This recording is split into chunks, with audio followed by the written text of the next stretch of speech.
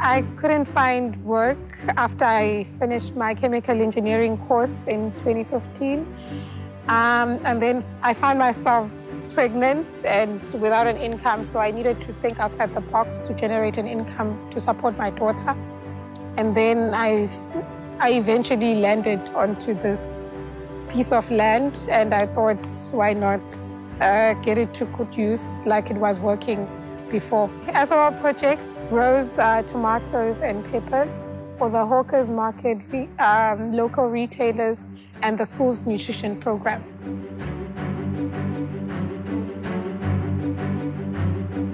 There's a company called Elite Crop. It's run by a lady called Undandra Tabete.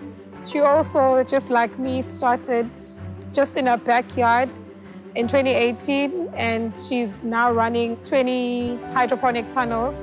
And she actually now processes her products.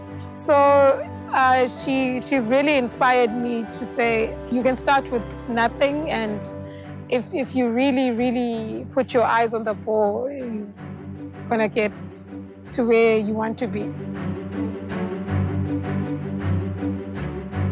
I was being mentored by a man called Gumede.